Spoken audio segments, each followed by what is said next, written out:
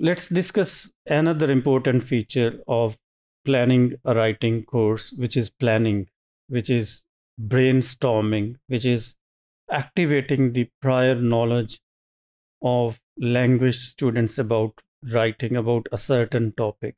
We will discuss what is prior knowledge, what is schema theory, what are its implications for a language classroom in some of the later modules. But let's discuss planning first. Important element of planning is pre-writing. Pre-writing exercises, as you might be aware of, are so useful in terms of activating students' ideas, generating their ideas about a topic, about a situation, about some genres of writing. So actually the plan is to make the students come up with ideas. Mostly you might have come across yourself and observed in your classrooms that often students complain that they have nothing to say, they have nothing to write. So getting started is important business of a language writing classroom.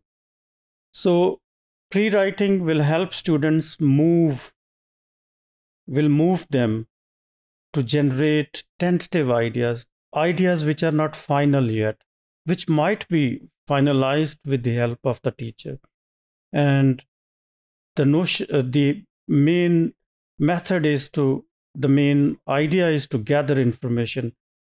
So when we sort of engage students in group work, in pair work, in conferencing, what they do is they spew out ideas about a topic. So it's the game of the ideas, and how to activate those ideas can be done through pre-writing exercises, through group works. And sometimes you might have seen yourself, and from my own personal point of view, in one of the writing classes, I have seen many students coming up with spontaneous ideas, and the teacher's job is to write those spontaneous ideas on the board in the form of half sentences, in the form of full sentences, or in the shape of words. So teacher here is playing an active role in terms of accepting those ideas, in terms of acknowledging those ideas. And remember, teacher is not there to say that this idea is right, this idea is wrong. Rather, the main purpose is to gather a pool of information and move students from simple to abstract to wild territories. So clustering can be, apart from pre-writing exercises, apart from group work, we can make the use of clustering as effective technique to encourage students plan their writing.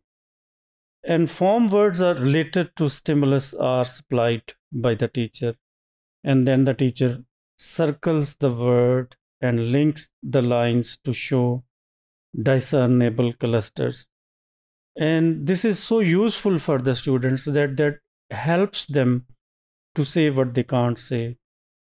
And it also helps those students who are so shy, those who are hesitant to write something or to share their ideas.